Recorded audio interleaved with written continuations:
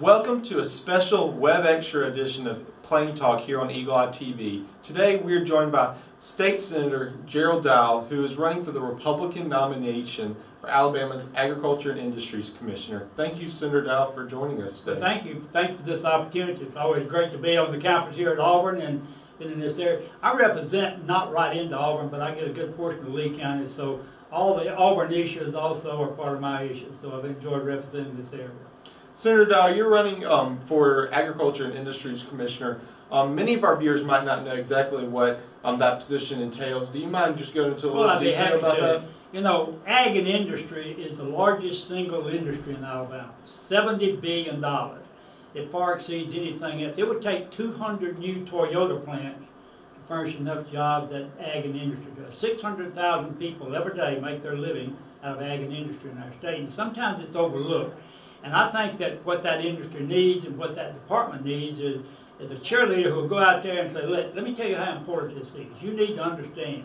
And we need to encourage young people to get into agriculture. We need to continue to expand what we're doing. We need to make sure we're not over-regulating agriculture and industry. Sometimes government gets carried away with regulations, and they put on regulations that become so adverse that the industry can't produce and do what it wants to.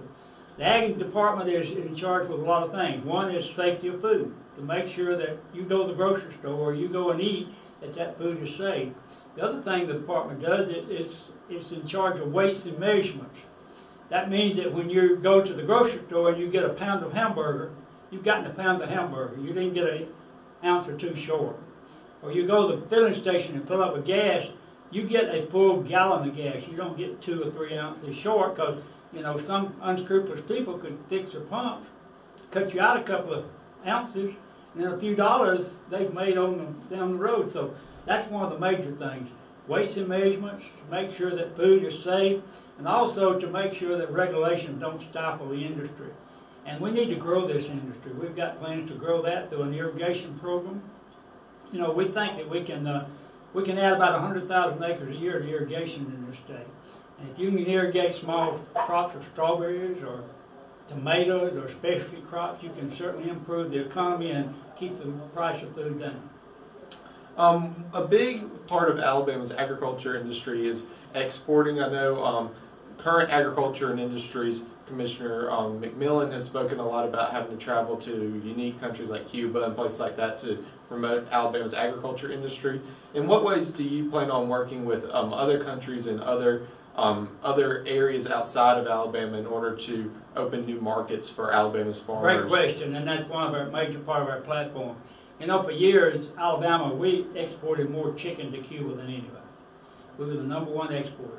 Suddenly, Arkansas has surpassed us with a tremendous amount of increase in their exports. And their poultry comes from Arkansas to Mobile to Cuba. And what's happened is Arkansas went into Cuba and they joined up with some individuals and they opened an office there to begin to promote their product. I've already met with the state docks people. They're willing to go half and half with us, and let's open us an office in Cuba to begin to promote that. Not just in Cuba, but the whole Caribbean basin. You know, they make no power poles in the Caribbean basin. Every power pole, when they have a disaster, has to be shipped from Mobile to Puerto Rico, to Cuba. We produce those, so we can increase that production too. And that's just one arena. We went to Colombia 2 years ago to promote selling Alabama catfish in the grocery stores in Colombia. We went in the grocery store and cooked catfish, and people came by, we gave them samples. They'd not eaten catfish down there. And it became a good staple product. So we're exporting catfish from West Alabama to Columbia grocery stores, and that's the kind of thing that we need to continue to do. The market is right. We got the port at Mobile, so we need to continue to move forward and increase that export. Alabama has 3 land-grant institutions: Auburn, Tuskegee, and Alabama A&M. I know you've also served as on the board for several years over at Troy University as well. In what ways do you plan on partnering with Alabama's public 4-year institutions in order to promote agriculture? That's one thing. Of course, Auburn and Tuskegee and Alabama State lead the way in experimenting, developing new products, and ensuring the products we got are safe and moving them forward, making more corn per acre and more cotton per acre. They've been the leaders, and we're continue to be the leaders in that. I saw an interesting article where Auburn here is coming with a new product that they can be able to produce in this state. So it's just so many opportunities there. And where my connection to Troy is, Troy has campuses in 17 foreign countries. We think we can take those campuses and begin to again say, hey, you need to look at exporting product from Alabama. You need to export, you know, one of the biggest exporters we have is chicken feed to China. We need to look at the other Caribbean basin areas and some of the Asian countries where we can produce. And chicken industry continues to grow. It's the second largest in the state. You got timbers first, and you got poultry as the second. And poultry continues to grow in this area, especially up in the northern part and the northeast part of the state. And we can continue to grow that. We can produce the poultry we need here, and we can export it and let those people make a fair profit on their product. And then my final question for you is, your most high-profile opponent is Mr. Pate, who's a landscaper over in central Alabama. In what ways do you plan on setting your campaign and your vision for this position apart from what his is? And I know Mr. Pate. I've served in the Guard with his father. Mr. Pate didn't serve in the Guard, but he and his father served in his Guard. His father used to fly me around in a helicopter, so I got a lot of respect for his father and for him, and he's a nice guy. What sets us apart is my experience in government and how you can relate with the legislature. The legislature has to appropriate every dime that goes to the Department of Ag and Industry. They have to appropriate every dime. I understand the process. I understand when finances get short, they're going to cut those departments that have less political clout over on the Hill. I have those friends over there. I drew every legislative district.